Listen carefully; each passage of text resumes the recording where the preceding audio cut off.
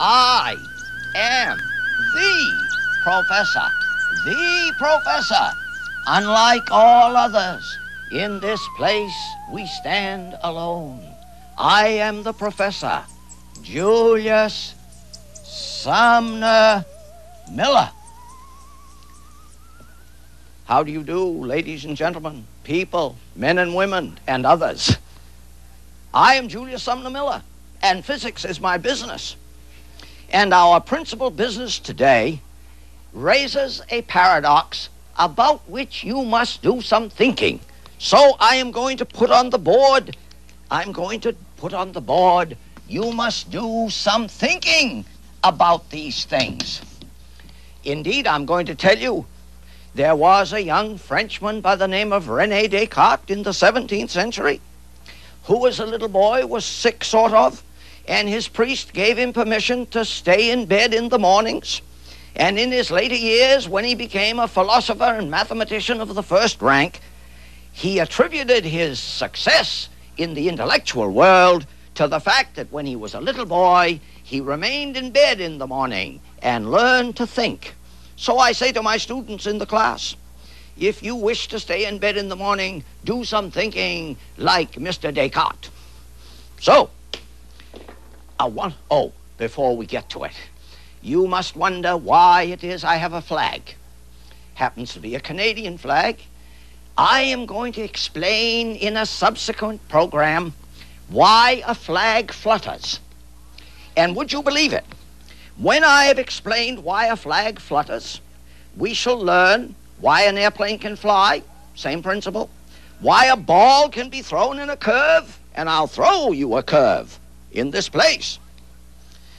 Why birds can soar, why a chimney has a good draft, why boats must not pass too close upon each other on the sea, or trains on tracks adjacent to each other, all connected with a wonderful name, Bernoulli. Oh, how I wish I could take the time to tell you about these geniuses. But anyway, here is our little exercise. I'm going to see if I can make that flag flutter. Oh, wait. Yes, I make flags flutter. Groovy. I like it, so I'm going to do it again. And remember, that's why an airplane can fly. Isn't that incredible?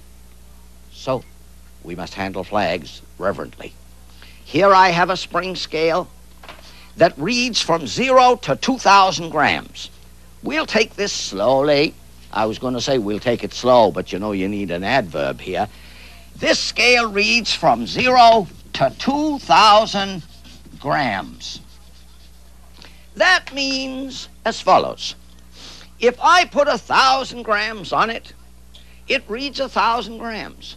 Oh, says somebody, that stupid old fellow. He ought to know it does that. But would you believe it? I do not know why it does it. Because the matter is gravitation, and we do not understand gravitation. All I know is this is pulled down by the earth, and this in turn pulls down on the spring, and the scale reads 2,000. But I have to say more because some of you are bright and capable and thinking sharply, and you're going to say, Professor, are there not some conditions in which it does not read 2,000? Indeed, it reads 2,000 only if the system is at rest or moving uniformly up or uniformly down. Because if I accelerate upward, it reads more, and if I accelerate downward, it reads less. And I would remind you of this. You encounter it when you ride in an elevator. Let me point that out here. Look here. It is wonderful. It is wonderful.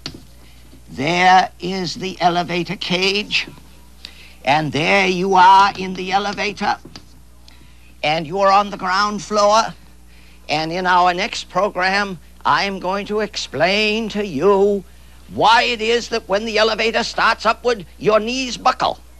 And when you are on the umpteenth floor and the elevator starts down, your belly feels empty.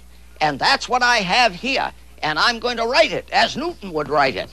F equals mg plus or minus ma, to which we will return another time.